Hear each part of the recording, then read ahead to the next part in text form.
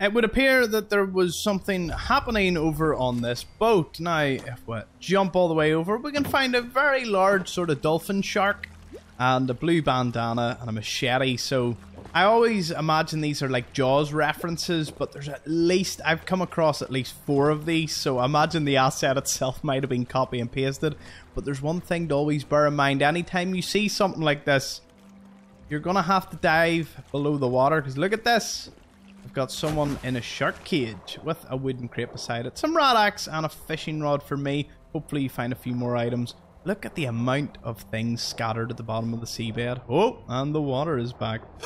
I am not too comfortable with deep water, even in a video game. Although in real life is when it shines. I'm sure a few of you know what it's like having thalassophobia. And you can get a toolbox inside. Sometimes you get a medical kit. It all depends.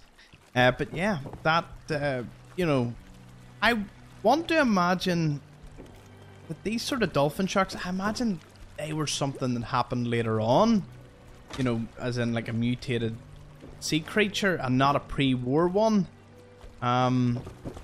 Because they just look like a cross between a shark and dolphin. Maybe they did exist in the pre-war, and this is just an unlucky encounter in the bay. The ship slightly sunk. It is probably more of a Jaws reference, and I don't need to look much deeper into it beyond that. But it's always fun too. An amazing view of the skyline and the somehow sturdy and surviving freeway up there. Like, look at the holes in it. It's amazing that a lot of it's still standing. Well, a lot of it isn't.